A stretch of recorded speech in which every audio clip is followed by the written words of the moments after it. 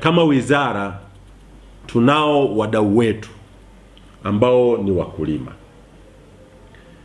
wakulima na wasambazaji wa mazao mbalimbali.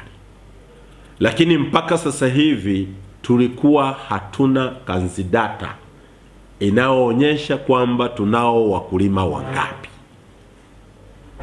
Sasa tumeamua kwamba wakulima kama wafanyakazi wengine, kama ilivyo wafanyakazi wa maofisini, mtu akiwa anafanya kazi ofisini anatambuliwa na anakuwa na kitambulisho.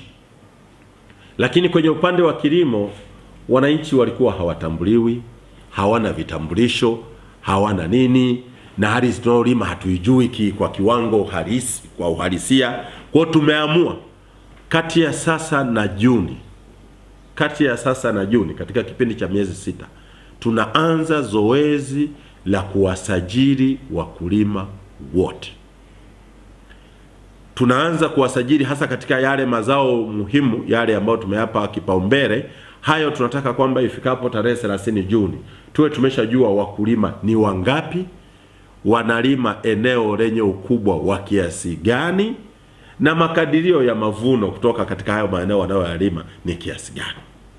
Tunafikiri usajili huu utatusaidia kwanza kuweka mikakati vizuri, kubaini mahitaji ya pembejeo pamoja na mbegu wanazozihitaji.